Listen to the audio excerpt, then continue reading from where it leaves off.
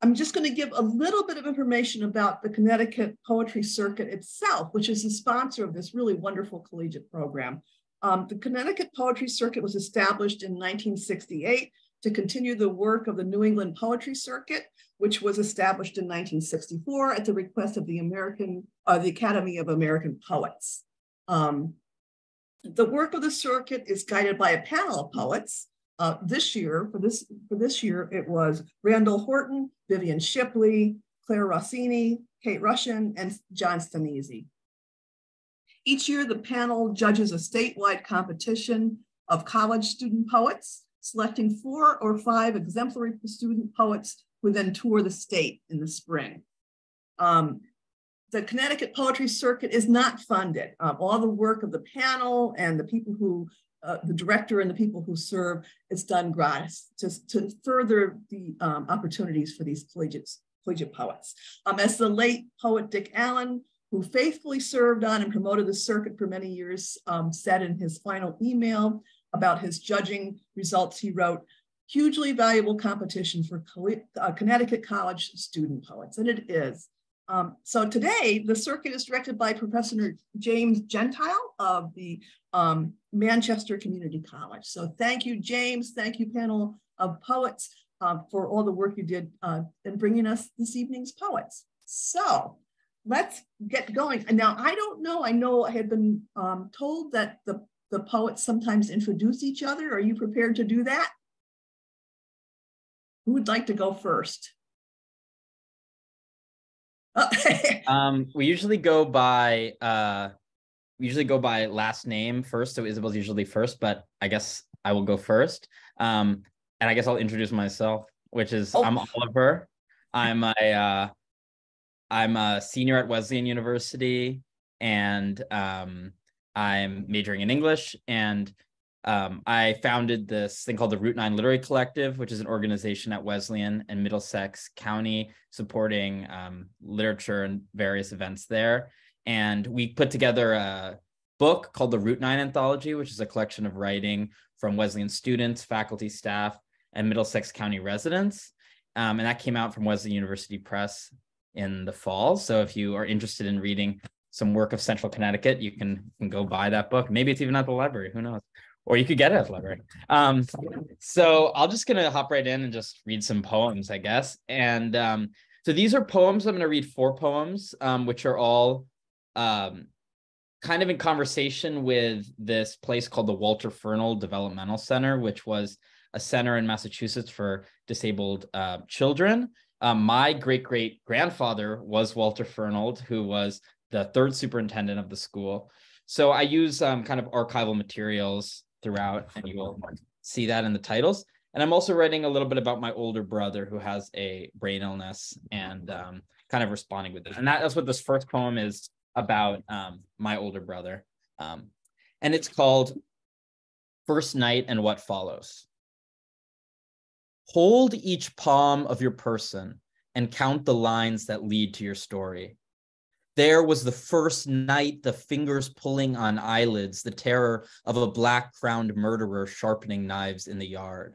My father, fear on the phone to my mother, whole family laying together on the hardwood in the TV room. My older brother curling his form into a flame. Sight left longer in place, the person gone, the person gone. Then sirens? Were there sirens or just the red taillights of my father's truck pulling from the driveway? As my brother began to bear that buried raven that rose from child's blood, landed on his shoulder, and for no reason feasted on every line he held in his hands. Then what but needles, bags of red, blue, liquid, muted days, pushing the cold metal of the swing, battling Nerf swords, old imagination under many falls' last leaves, cries of panic as he wakes up 2 days after his release, pulling at his collar, his tearing of sheets, my parents, what are you doing? What are you doing? My dad, leaning over the sink, splashing water on his face a day or years later. I must have drowned a child in a past life to deserve this. My small palm on his back pressing, or together down a trail, that full family, my hand or my brothers, extended outward by the taut leash of a dog smelling blood. Thanks. This is now one of the Fernald poems. This is the 24th annual report of the trustees of the Massachusetts School of Idiotic and Feeble-Minded Youth, October 1871. And they each have an epigraph. So this is the epigraph. The daily morning prayer, the blessings at meals, the evening supplication are not made in vain. A little boy who lately died became, during his sickness, an object of great interest to the matron, teachers, and attendants, who all became, by turn, his tender nurses. The approach of death seemed to awaken spiritual life. This is the poem. It is not made in vain, the ritual, the morning daily prayer, the blessings at meals, the little ones at night, knees bent by their beds, clasped palms up and out to him of whom they know nothing. Doubtless there was joy in heaven when George Toby, the little idiot, died. He put up those hands and muttered, "Me want to go up, me want to go up," as feathers spread like ash among the 1,000 hands of nurses who wept and prayed and pet the black jet of his hair off the heat of his head. Do my tears take his eyes? Did he just want to be one boy of many? Another gravestone upheaved for the driveway of a new 4-bedroom.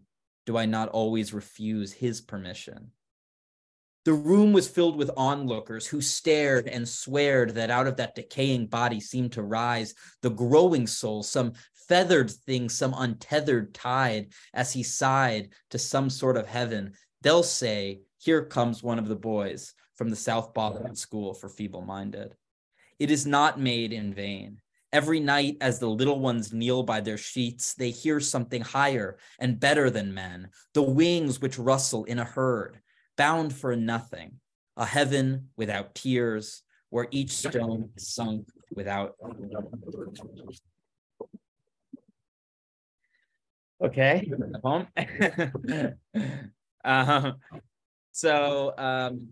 okay, I have 2 left. This is another one of the fertile poems.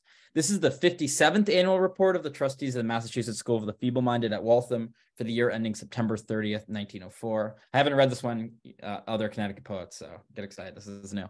And this is the epigraph is, one is at once struck with the freedom from care that is everywhere evident in their faces. All is enjoyment, and Saturday afternoons all is merriment.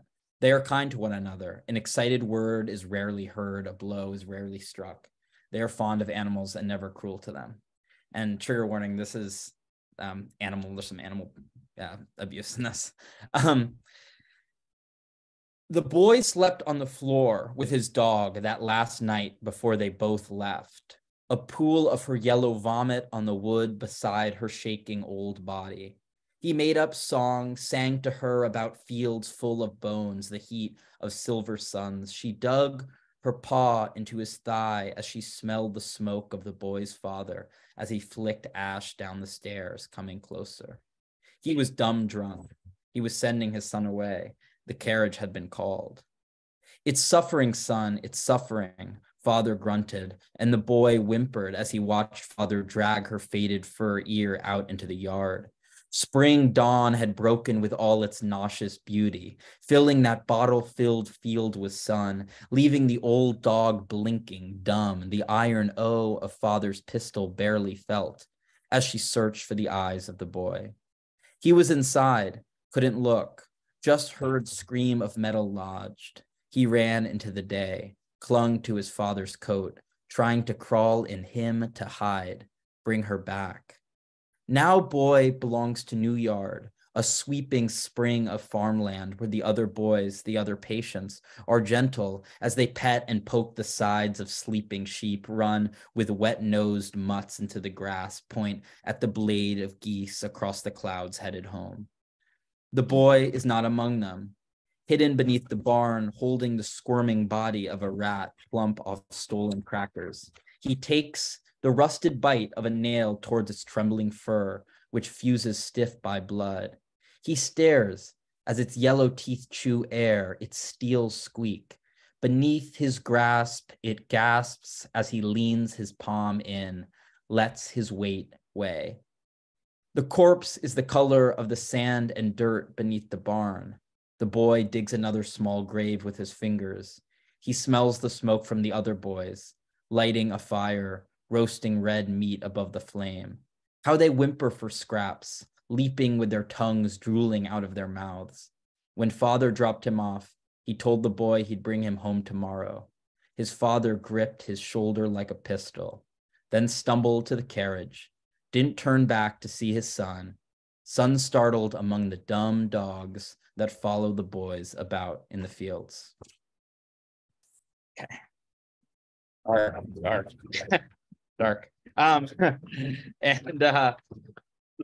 I have time? Should I read one more? Or yeah, okay. So I'm gonna read this one. Y'all have heard this one before, but this is called Basketball, and it's about my older brother.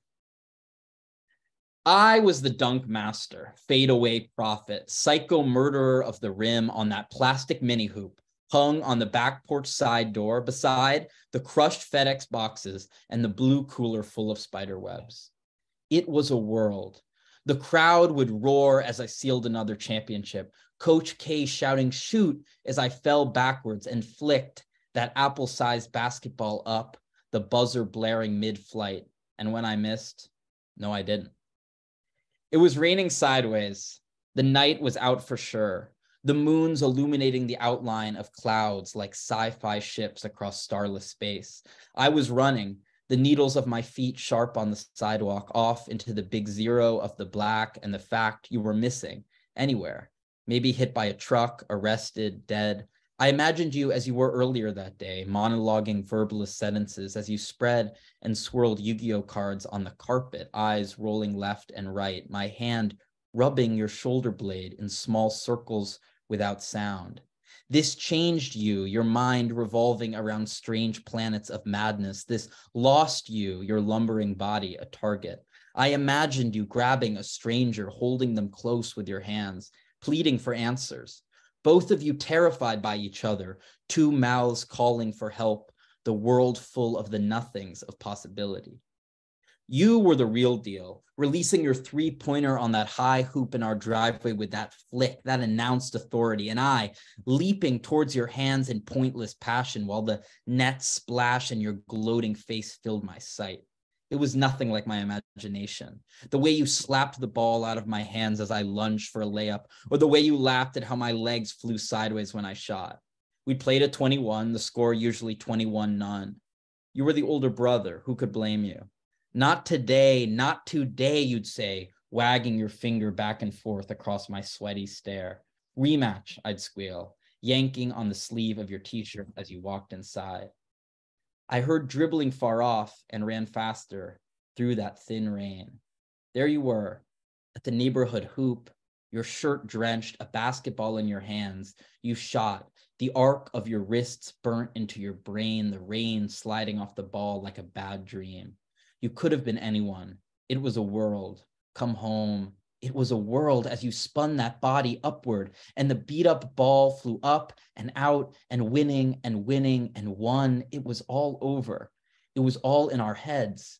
The buzzer blaring and my arm around your soaked shoulder. The craze of victory in our eyes. We can play again tomorrow. It was a world. No more. It's time to go home. Okay, that's poem. Thank you, guys. And it was kind of crazy with not hearing anything. I'm like, am I feeling alone? Like, whoa. But thank you. All right, I'm going to introduce our next poet. The great Sara Green is a junior at Eastern Connecticut State University. She's enrolled in the secondary education program with the goal of becoming an English language arts teacher. She resides in Coventry, Connecticut with her partner, as well as her dogs, cats, and hundreds of houseplants.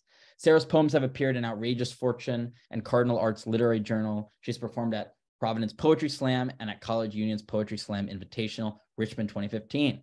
Her poems range in themes of mental health, the mental health care system, loss and grief, privilege and racism, women's issues, identifying within the LGBTQIA+ community, and the desperate need for human connection. In her spare time, Sara tutors elementary and middle school age students and plays roller derby for Hartford area roller derby Wailers. All right, Sara. Thank you so much for the introduction, Oliver. A tough act to follow. It is very odd being on Zoom and having everything be quiet. Everyone can hear me? Awesome, okay. So I'm gonna start by reading a blank verse poem, one that I generated for spoken word. I actually have started with this poem for pretty much every reading, so we'll just start right off out of the gate. So this is called French Fry. My father is pulling into a Wendy's parking lot littered with shrivels of wind-filled bags and fists of napkins. The basement in my bones earthquakes when the car comes to a stop. My father has ordered himself a giant magazine of fries, each one a bullet cringed by its own weight. I watch him scoop the ketchup with the watery tendon and reach out to offer me the gift. A gift not even the hospital knew how to feed me. But my father is no hospital.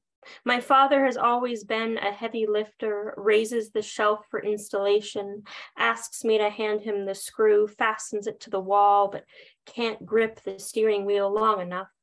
Can't shake the carpenter from his hands until they become Mickey Mouse. Can't move towards me without the fry becoming a slingshot that recoils when fired. My father can't cross the bridge between us with the fry. My father's eyes loosen and welt as he tries to make out the last time he saw color in me, tries to remember how summers ago he would drive by the same Wendy's every day after picking me up from choral camp and order us the biggest trumpet of fries, each one full with salt and acoustic, and my belly full of arpeggios and glossy singer's pride. Now my stomach is the forever well. My father is calling my name down. You are so sick, he says, my father. No magic left to sell me, my father. No way to ask me to eat without giving me another opportunity to refuse the music. No way to watch me kill myself without pulling into a Wendy's to tempt hell itself out of my wind-filled body. He watches, anticipation emptied, as a father would never say the word anorexia without believing his daughter's ability to succumb to make-believe. Because to believe I do is to say I believe that this won't kill me. I can be magic, Dad. I can wind-fill my childhood if I want to. I can come home from the hospital and drink the salts. I can hide in the basement and not come out for 2 days. I can still see you holding my dinner plate like a lunch tray in the museum of this beast. An eating disorder is a toolless project, and it is mine. And there is no room for your steady hand. My father, you're getting so old. Just let me do this. I could tell you this car is too full of a kind of love that I have yet to understand, is only doing what it knows. Love is only doing what it knows. You are only doing what you know. But a daughter, I don't. Thank you. So, yeah, my next poem is after Kaveh Akbar, and it's about a plant called the pothos, also called devil's ivy, common house plant, very hard to kill. Okay. Pothos are wilting in their ceramic pots. Pothos are crisping away from and near the windows. Pothos are shedding by the banister and inside the vacuum filter. I clean a dish and pothos swell at the surface tension of the mucked sink. The food scraps that won't go down are also pothos. The soap is likely also a pothos. Pothos are crunching out of the cereal box and scraping the kitchen floor. Pothos are dying out and around each other in long, gorgeous funeral processions, or like party streamers snipped in the middle. Pathos are forgetting they were in the corner for 4 years, and now they are writhing with the dust bunnies and the dog toys. My father comes to move a dresser. A drawer opens, and out comes a Pathos. My dentist asks why it took so long for me to book an appointment. I open my mouth, and he gasps at the Pathos. Pathos are being watered and watered and watered, and they are trailing on command hooks into the skylight and out onto the roof, but they are still dying and dying and dying and producing crude stems bare of leaves, like fishing hooks hanging in an old bastard's shed. This Tuesday class is a Pathos. This new hairstyle is a Pathos. This poetry award is a Pathos. I refuse to do anything that will bring me one small joy, a Pathos, searing and full, adulterated sunshine. Oh, Lindsay, you said you'd never leave me. Okay. Thank you, everyone. Okay, so on the theme of ending relationships, my next poem, I wrote recently. It's a bit of like a Frankenstein Terzarima poem. It's kind of like two and a half sonnets in one. I have a rhyme scheme happening, and every line has 10 syllables because I like to make things hard. Okay, so it's called Desiato Sand and Gravel Company. East of the river, the train tracks splinted into woodland. We chased the stenching slats till moon tapped once on cream blue sky, thumbprint. Familiar sweat stains in our pits, masses of mosquitoes. It itched to be so warm for the first time. We found small path to sand bluffs, gravel piles, construction-worn relic of desertion. Hunkered shoulders made of limestone swelled above horizon. You would not detour had you not seen glint of fever in my eyes. Convinced you at sunset's nickel red timing to climb inch by gallivanting inch, feet collapsed back and sunken down into heaviness. Coarser are my hands, scaling sand like crushed flask. You, 10 feet above, the first clear morning of your farness to me. Can't think you cold yet, tongue twitched with terse sand, please adore me. We arrived to the top of the peak, listened, flint glistened in your big tooth. Then you asked why we didn't fall through, get buried, sink inside.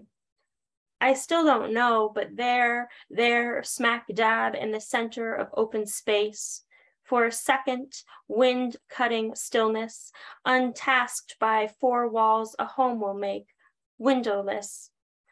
Bereft of gravity, of breath, of traps, your nose leaked. Millions of sands, starchy grits below shifted when we did. Or perhaps they didn't. Sand mimicked how we will turn over in bed to wake to the other, act annoyed or betrayed or vice versa. Bliss went with that sunset. Catch it now, you asshole, before I learn to dodge, turn, resist your outstretched hand. Day buried beneath crass rust and tractor pileups straddling dust troughs. Have you ever made sense of our contrast up there before we left this bluff, before we dated for so many years and poured ourselves inward and away from our love? Have you ever made sense of why you flinched when I touched you on that bluff? And you laughed because it hurt to lean into it, to kiss. Backtracked to home, filled with gravity, vast distances of betweenness, ran bath, squirmed there beside me as sand knifed our soft backs. Thank you, guys. How am I doing for time? I have time for one more? Okay. All right, so my next poem that I'm going to do is also a poem that I generated for spoken word. And it explores a bit of like what I think is part of the human condition. When we lose someone we love, there is, especially if that person is cremated, there is like a sense of ownership that comes with having that person, you know, right there on our shelf. And I think that when my sister committed suicide a few years ago, and there's obviously a lot of ways that I can honor her, and in poetry, but this poem explores my own sort of messed up feelings or what have you in relationship to it. So the poem is called Messed Up, and it's talking to myself. When I am hosting my half-sister's wake, my own honesty steps out of my body. What are you doing here? What are loose hugs doing for strangers that are not her strangers? Why do you stuff me into condolences you are not right to give the way you give? Like the grief was all yours and now you break bread. You met her when you were 16. 4 years of inventing sisterhood is just not enough time. Look at the litany of ways you retell the same story. Look at the little box on the table with pictures of her with dogs and bar friends and ex-girlfriends, and not with you. Heartbreak curator. Look at the way your halfness to her has only been half till now. Look at her eyes. Look at your eyes, frantic to find one more sameness. You beg your own hair to be more like her hair, to be her hair, to be close enough to redeem yourself for being here. But now all you have is this little box of her. You could be that too if you wanted to. You could live on the mantle. You could wear someone's Red Sox hat. You could hold the garland at Christmas time. You could be one of many things that are just so carelessly there. You could be useful, even like that. When your half-sister took her life, you didn't know enough to write the poem. You wrote about sand because that's what she wanted to be, and she is now what a rock is made of. And this can be okay because she always liked rocks. She kept them in her JanSport, her fanny pack, her windowsill. Now she is a rock, and you collect her, millions of her, doorstop, property maker, paperweight, trip causer. If you look at a rock long enough, you start wanting it all to yourself. You want her all to yourself. So you don't have to look at the way your grief is just 5 stages of denial. All the months after she is gone, you won't think about the note she did not write for you or the way you wanted a sister that you never let her be.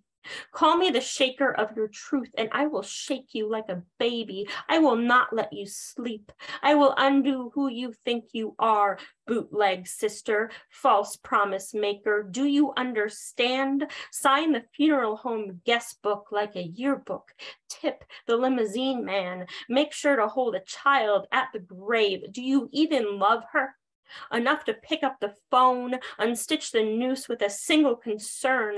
Can you even understand? Cassandra needed you. She called you little me once. Thanks, everyone. Let me just interrupt, if I may. Yeah. I know you'll introduce the next poet. We've had a number of people hopping on. I know because of technical difficulties, we had kind of a late start, and people are only now getting the email with the revised links. So I promise everyone who's registered for this reading will receive a link to the recording we're making. So you'll be able to see what you've missed. So, and thank you for joining the folks who were able to come. And wonderful reading so far. Please, Sarah, would you introduce the next poet? Yeah, absolutely. Thank you for listening. I'm honored to present the next poet, Alisa Mejia. Alisa Mejia is a senior at Quinnipiac University, where she majors in psychology. She was awarded the Donald Hall Poetry Prize at Quinnipiac, and her poems have been published in Quinnipiac's magazine, Montage. Alisa is a student athlete at Quinnipiac playing for the women's volleyball team. Besides poetry and sports, her hobbies include playing piano and singing. After graduation, Alisa plans to take a year off before pursuing her MBA overseas as an international student. Alisa was born in the Bronx and currently resides in Port Chester, New York. Thanks, guys. Alisa. Thanks, Sarah, for the nice introduction and for your beautiful words, as always. I'm breathtaking. Thank you all for having me and for being here today. I'm Alisa. I was born and raised in the Bronx, which is where a lot of the inspiration for my work derives from. I actually had not started writing poetry until very recently because in the Bronx, we don't really have access to a lot of that type of stuff. So I just recently found my place in the poetry world, and I'm so grateful that I have. My first poem, I Remember the Day After, was written after a very life-altering period in my life that was very recent. And I have a tendency to deal with things through humor. So that's kind of where the poem is. And it's written in a one long sentence to kind of encompass both all the chaos and the thoughts I was having, while also the thoughts and feelings I was having at the time. So here's I Remember the Day After. The house was silent besides the irritating sound of my rubber shoes dragging on the hardwood floor after a long day of going through the motions. And I couldn't even make it to the kitchen before being reminded, thanks to the emptiness of the living room, that you didn't live there anymore, allowing that whole idea of being fatherless to turn me off to the thought of food completely. So I threw my phone on the couch and put on a pair of fuzzy socks so I could glide across the wood floor instead of walk because my body felt too weak to carry itself all the way from my room to my room, which felt miles away from where I was right then. But luckily, just as I'd been entertaining the idea of crashing on the floor and sleeping by the fridge that night, my brain reminded me that I'd forgotten to finish my podcast of Matthew McConaughey telling me how to be happy, which led me to finally slide to my room to resume where I had left off, somewhere around him saying something like, "You can't be happy if you're doing it for other people," or some bullshit along the lines of that. But nonetheless, it drowned out the sound of the nocturnal animals prowling around inside my subconscious mind. And at least my thoughts could alternate between Matthew telling me how happiness comes from within and my within telling me that I was a piece of shit. But hey, at least there was some balance in my nighttime routine. And I thought if I was lucky, there would be a moment of silence during the internal battle long enough for me to close my eyes and go to sleep before the sun started to peek through the little bit of curtain I'd left open to gauge such events. And that if I was lucky enough, I'd be so sleep deprived that Matthew McConaughey's words would have felt like a lullaby that put me into a deep sleep so that his words could sink into my subliminal thoughts and I would magically wake up happy. If I was lucky, I'd wake up the next day and the only pit in my stomach would be because I skipped yet another meal that night, and not because I simply just couldn't stop thinking of you. Thanks, guys. So there was a period of time in my life when I was younger in the Bronx where I was alternating between public school and then I was put in Catholic school. So it was really hard for me to go from, playing kickball to then just sitting in mass during recess. And despite being in mass as much as I was as a kid, I still felt really far from God. And I felt like that with everything going on with my father, it kind of paralleled each other with my longing for both of them. So my next piece is, I don't know where he went, but sometimes I still pray he finds me. I don't remember if it was a specific day that I lost him. I don't remember which Sunday when wine was no longer his blood and bread no longer his body, or which Sunday I no longer regarded my sins and no longer repented them either. Maybe it was the day I understood why people don't wait until marriage. Or maybe the day Mr. Ehrlich died and out of anger I screamed his name in vain. Or maybe the day my dad left and I lost faith in the idea of fathers. My faith is a forbidden fruit, but sometimes I still pray that its temptations lead me back to him. Thank you all. So my next poem is kind of coincides with this last one in my struggle with faith.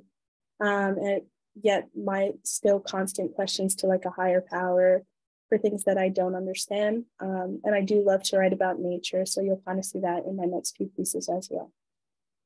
So this is Mother Nature. I have a question. Mother Nature, how did you wake up this morning? I felt your exhaustion when the wind exhaled on my face as I walked out the door. Maybe you had no choice with the two crows arguing relentlessly at 6 a.m. their screams echoing through your mountains. Genuinely, how did you do it? I saw your willows weeping when I walked to the car, and the remnants of their tears left condensation on my window. Mother Nature, how do you wake up trusting that if you cry, every other ounce of your being will continue living unperturbed by the rain? How do you wake up each morning knowing that the day will undoubtedly end in darkness? Mother Nature, tell me please, how can I wake up? Thank you all. Oliver, this is very strange. So this next piece, Beneath the Frosted Tree, kind of continues my nature theme. And it was written for my neighbor in the Bronx, who was a foster kid. His name is Adam. When I was young, I didn't understand the stories that he was telling me and all these things. I didn't conceptualize that they were actually happening to him because we were just kids. And I often find myself thinking about him. So I wrote him a poem, and it's written in blank verse, and it's called Beneath the Frosted Tree, which was inspired by my perception of something being affected by its external forces and not being able to do anything about it. Beneath the frosting tree, for Adam, the foster kid who lived next door, thank you for sharing your story with me. Beneath the frosting tree, fallen leaves laid like playing cards dropped from the hands of a child, and the willows wept as winter came to attack and destroy the beloved world around it. He too feared the harsh war of winter. His short-term mom withheld the world from him and far too frequently used the base rate check to invest in clothes and shoes. No toys, no food.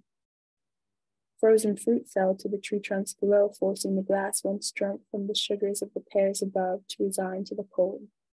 The white flag of surrender veiled the ground. He too despised the time the ground froze over. His short-term dad concealed the world from him, burnt him with cigars to keep him warm, and left fumes of weed to consume him. In spring, when the trees defrost and the sun announces its return, the earth rejoices. The cold that once controlled the beautiful land is gone like the snow on the ground below. I wish I could say that he too embraced the sun's return, but that would be a lie. And if I could, I would rewrite his story. But for some trees, there will always be winter. Thank you all so very much. This is my final piece. It's a monosyllabic piece inspired by Tupac's ode, Rose That Grew from Concrete, which was the first poetry book I had ever laid my hands on. So here's Ode to the Lone Rose. Long live the rose that grew from concrete. Tupac. Here is an ode to the lone rose that grew from the crack outside my home in the Bronx. The rose that bloomed and grew with time. The rose that stood tall as a mark of grace and might on a street that only saw hard times. A rose that splashed the block with a hue of red that broke up the gray, that merged one gray house to the next and those homes to the gray stones in the ground. Here is an ode to the lone rose that helped a young girl keep in mind there is more to the world to see past the only street she had known for years. That there is more to fear than the sound of cops up and down the streets, more to smell than weed from next door, more to feel than pain and fear. An ode to the rose that stands as proof that light can be seen in spite of love. Here an ode to the lone rose. Here an ode to how I rose. Thank you all very much. My heart is filled with gratitude, and I have the honor of introducing my great friend, John. John Nguyen is a junior at Yale University, where he majors in English. He has received the Meeker Award in the Yale English Department for Best Essay, the National Young Arts Award for Creative Nonfiction, and the Wallace Prize for Fiction. Born and raised in Minnesota, John hopes to be a professor of creative writing in the future, or a journalist who secretly writes poetry, a writing mentor of some sort.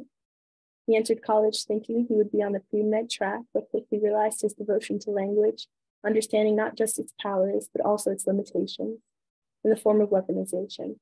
He enjoys watching anime, reading novels, and poetry collections, and singing with his friends. Here's John Nguyen. Thank you so much, Alisa. Can y'all hear me well? Also, I just want to give a shout out to some people on the Zoom. First off is my mom and dad. calling from Minnesota, where hopefully it's spring right now and not snowing. And also my older sister who's calling in from Boston and just finished a work day with her high schoolers. She's a math teacher. And my professor, Professor Stillman. So I'll read 4 poems today. And I think all of them can be characterized by a quote from the poet Jericho Brown: "Every poem is a gesture toward home." And the first poem I'll read is very much in conversation with Alisa's final poem, "The Rose That Grew from the Concrete." And it's kind of very interested in this kind of savior narrative, or like the rags to riches narrative that we commonly hear. And it's trying to critique the very common idea of making it. Cinderella's Liberator. Transporting the girl I long observed in the sisterhood's crystal ball, my carriage passes through an apple orchard and then a wood where swallows have built a nest. Below them, a floor strewn with twigs and pine cones. Soon she makes it to the castle gates. The coachman halts, the footman opens the carriage, and the ivory horses neigh in parting. Surrounded by a river and willows, the castle interrupts the light of stars with its own, from bedrooms, private libraries, dining rooms, balconies. Down the velvet staircase and into the ballroom she goes, light-fingered, holding up her gown. Everyone watches, even the violinists, dropping their bows to see a girl who just finished scrubbing chimney soot.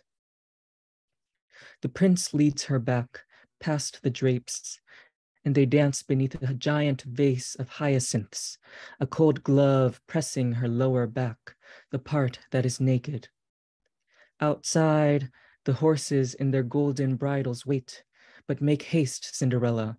Return to the least deceptive of origins. The carriage wheels are beginning to creak.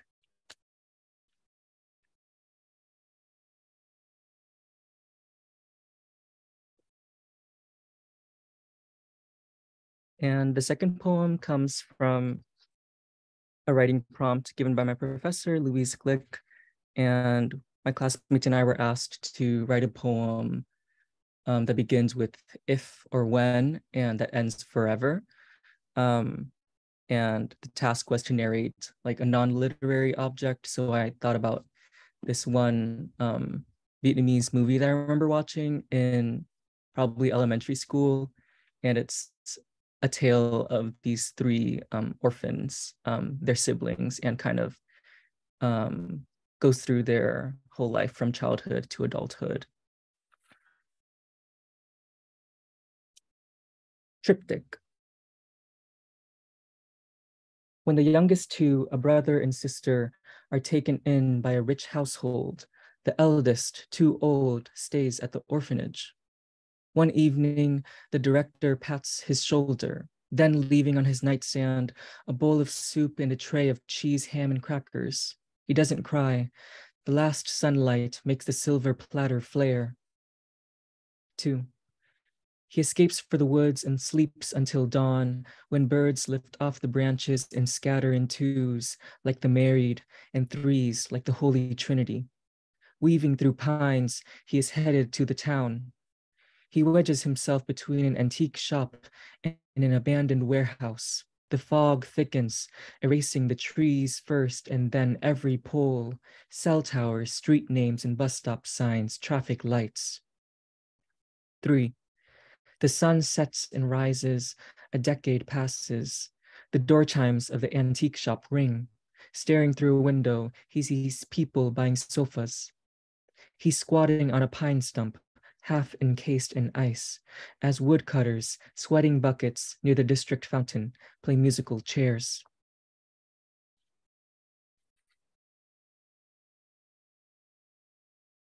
Thank you. And this next poem I'll read is probably my favorite one. It's narrating my childhood memories of watching my mom in our Minnesota home, and her cooking up egg rolls to make that extra buck, and selling to various people in our community. And it begins with an epigraph from Robert Frost. What gold more innocent could one have asked for? The chariot. She was wrapping one egg roll after another. The boy witnessed it evolve, the omen. Hands on glass noodles, ground pork, carrots, cabbage. Over decades, above the stove, grease flew up, marrying dust and dirt, roots blooming on the ceiling. She let each wrap sink in the pot. Golden horses, fallen into a canyon. After the fall, the most hideous glistening. By their microwave, stick-on labels, a blue inked pen, a pillar of to-go boxes, around which the Romans had gathered, but to which they tried never to return. The egg rolls went in neatly, $2 for each piece of the charioteer mother, her son behind and below, not unlike a general.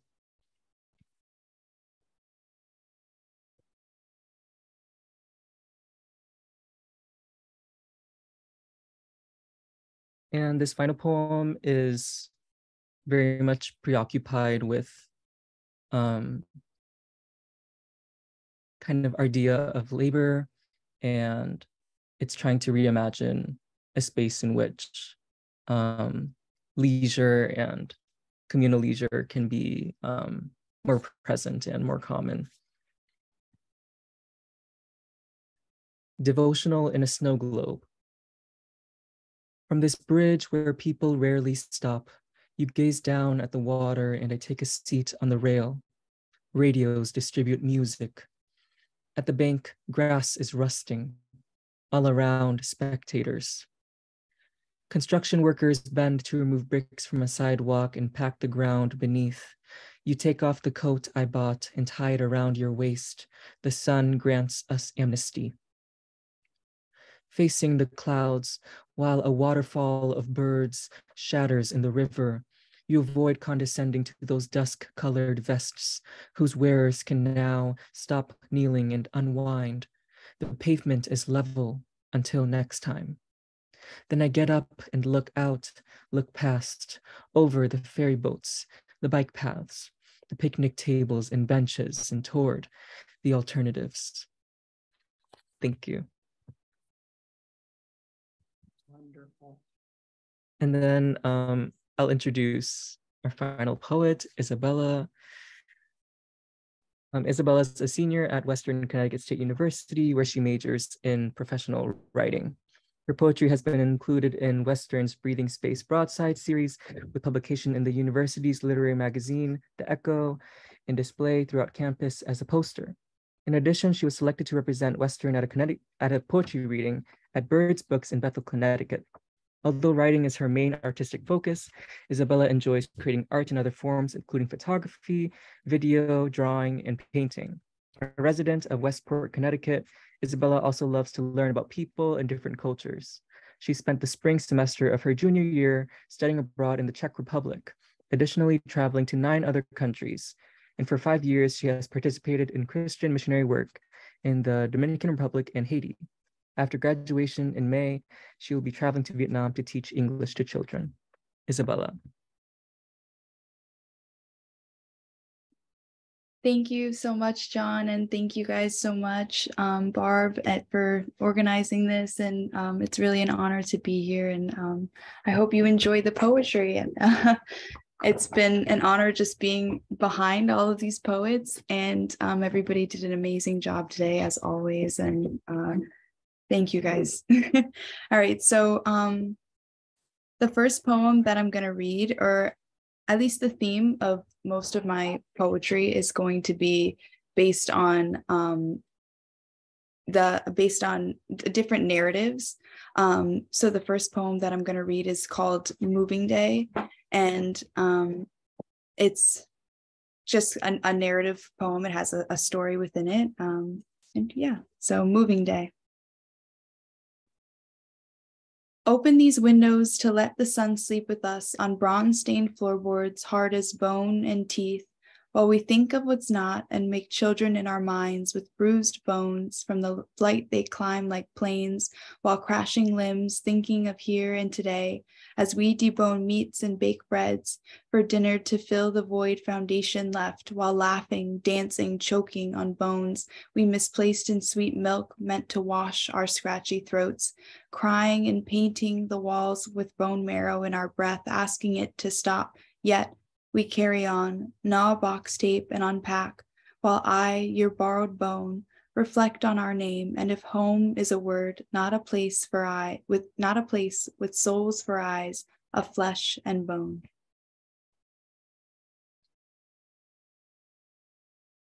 Okay, and so this next poem, I made in a poetry workshop, and it's just kind of deals with poetry on the page. Unfortunately, you guys can't see the page, but I hope you can hear the page through the poem. So this poem is called The Guilt of Mindfulness. It's 2 p.m. and your eyes move under your closed lid, and I poke your cheek, you're dreaming elsewhere, and I am alone. The sun is brightest at this hour, and I forget it's winter. I close my eyes, remember lying on wet grass to cool off, cloaked in sheer warmth like the sting of a slap or the thrill of fear. I want to feel the fleeting chase, yet the facing of need is pleasure, and yet I idle between unconsciousness and hope. Maybe I'll leave this bed before dark, and maybe I'll get up, or maybe I'll stay still, fill my piece half full with cream, pretend that it is water.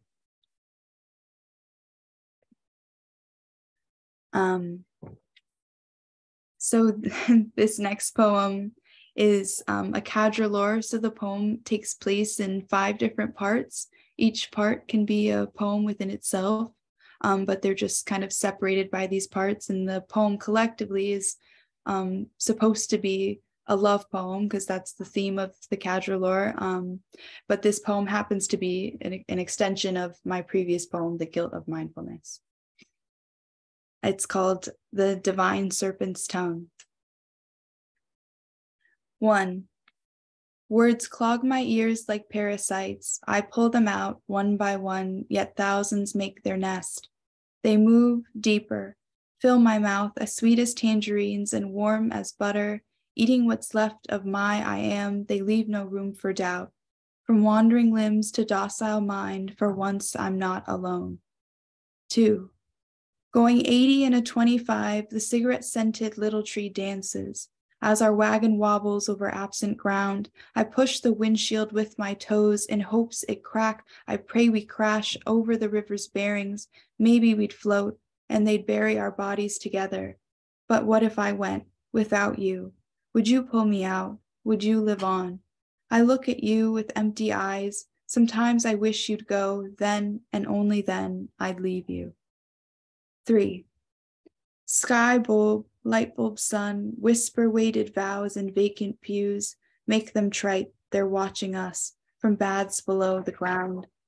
Guide me through empty clouds, take my hand with copper palms, breathe life upon my pale cheeks, open my eyes just enough to burn like silver, make me new, make me whole.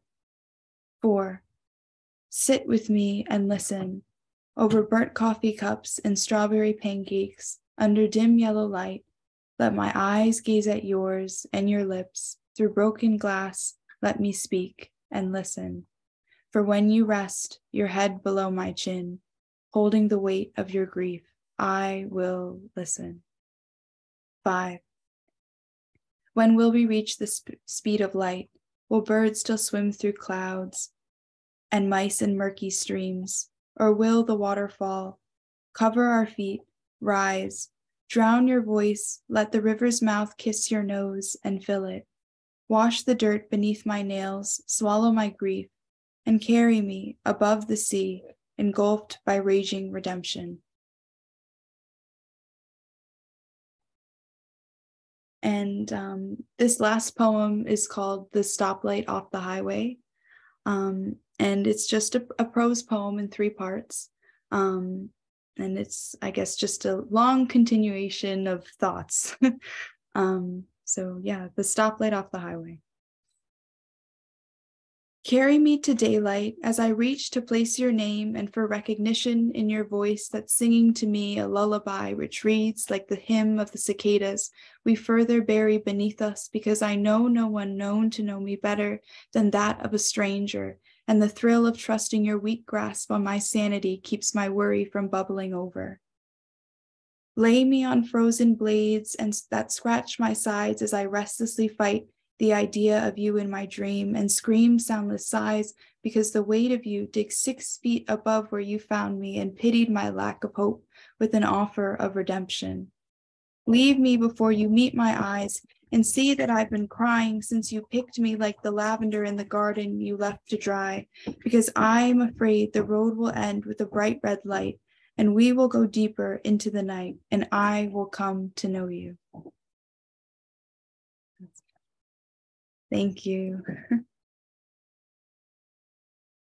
Wonderful. Oh, wow. You guys, this is your readings, your content and your delivery is so mature. I've been just bowled over by your poems. I'd like to ask each of you a question, if that's okay. And I'm going to start with you, Bella, if that's all right. Well, first I wanted to just make a quick comment that the moving day poem with all the bone imagery was just spellbinding. I wanted to ask, I know in your introduction, they mentioned that you've done a lot of traveling. How has all the work you've done working with children and also in traveling affected your work? I think that a lot of my poetry, well, at least the ones that I read today haven't been after my traveling, but now a lot of it is influenced by a lot of different experiences that I've had and people I've met and just watching people and writing it down and turning it into a poem. So, yeah.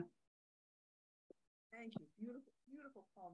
Thank you. I wrote down one of your lines, when will we reach the speed of light? Just very, very wonderful line. Oliver, oh gosh, your basketball brother poem was beautiful. Can you talk a little bit about how family and friends have influenced your work? Yeah, I mean, I think like this project that I'm working on right now, which is pretty much all about family, both family like immediate, like living family, and also like ancestors, like so I think that I like kind of interested in how the past plays so much into the present and how so much of like, and I haven't even yet done this in my work, but I really want to do even more is like, how does my older brother's illness and the way we treated him, how is that like directly in conversation with how the kids were treated at this center that my great-great-grandfather ran? And I think in a way, hopefully just them being side by side, you will make those connections. But I think there's also more to be done. And I think that that's, yeah, and I think that I'm like really what I'm after is like, I don't know. I just like love the like emotional bite. So I just like want those like, and I feel like you get those the most from people that you love and care about. And like, who have you spent more time with than your family who you love and care about? So it's kind of like, that's kind of where I've first kind of taken it's kind of been the center of like all my poetry. Yeah. Wonderful. Now, do you foresee if you do a collection of those poems, having them side by side, the ones about your ancestors and yeah, well, so actually my thesis, this was work all for my senior's thesis, which is actually due in 7 days, a week exactly. So guys, when we do our reading at Western, just know I'll have turned my thesis in 5 hours earlier. But so I'm putting it up, trying to figure out the order right now. So it includes both photos. The book includes photos both of like the current of my family and my brother, and then also photos from the Fernald Center, like archival photos and footage taken of the center now. And so, and it's poems about my brother. And so it's like, it's all kind of interwoven. I don't want it to be, it's not like separated into 2 different sections. Yeah, I really want it to be like these things are really linked, the past and the present of mental health, brain illness, and how we think and treat these kids. Yeah. Wonderful. That's sounds a wonderful hybrid. I love the way a lot of collections now are including different voices and images as well. So that's, I want to see it when you're done. Sara, your poem about anorexia is very brave.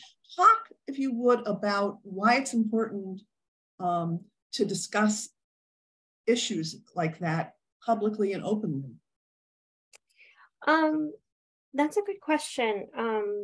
Thank you. I think that different mental health narratives are typically glorified or slandered in social media. And I think that, personal narratives of dealing with mental health issues is essentially just voicing a silenced narrative. And I think that that's really important to like take up space in that regard in different spaces so that more people can be informed about mental health issues. Oh, so true. Really a beautiful and brave poem. I really enjoyed that. Thank you. The first poem you read. Alisa, I know you made some references to the monosyllabic poem, which was inspired by Tupac. Who are some of the other poets who have influenced your work, and how, if you wouldn't mind sharing some of that? For sure. As I kind of mentioned, I just recently got into poetry. So I have really just been reading a whole bunch of poets just all at once, but I've really recently been into Ada Limon, which I really love her work. It's just, I like that she talks about nature and all that stuff is really beautiful to me. I'm also going through the classics. So I'm reading Robert Frost and all these things that you're like, obviously you have to read it. We didn't really have any poetry books in the Bronx, and I intend on bringing some more down there. But yeah, honestly, it's a great question because I just have so many right now that I've just recently just been reading, and I'm like, how did I just get my hands on this now? And even listening to, my friends, these wonderful poets, I learned so much from everyone, my professors. I just feel like I'm just learning so much, and I'm really just grateful for that. Wonderful. Yeah, I love that. There was a line I wrote down, the nocturnal animals crawling around my unconscious mind. So I'm familiar with that feeling, as we all are, I'm sure.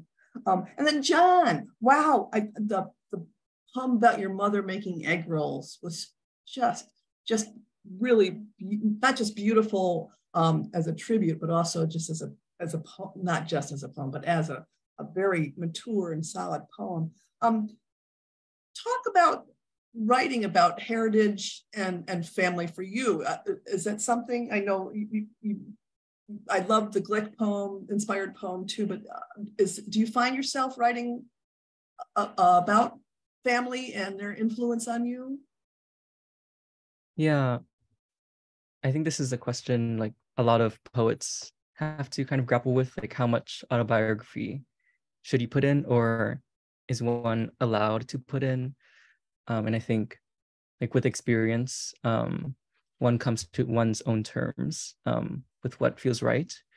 So I always begin my poems in real life, and like there's no obligation, it's not nonfiction to like be completely true and accurate.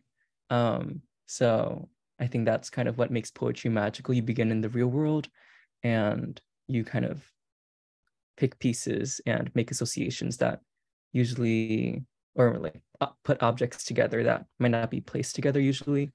And from there, something I think very spellbinding happens.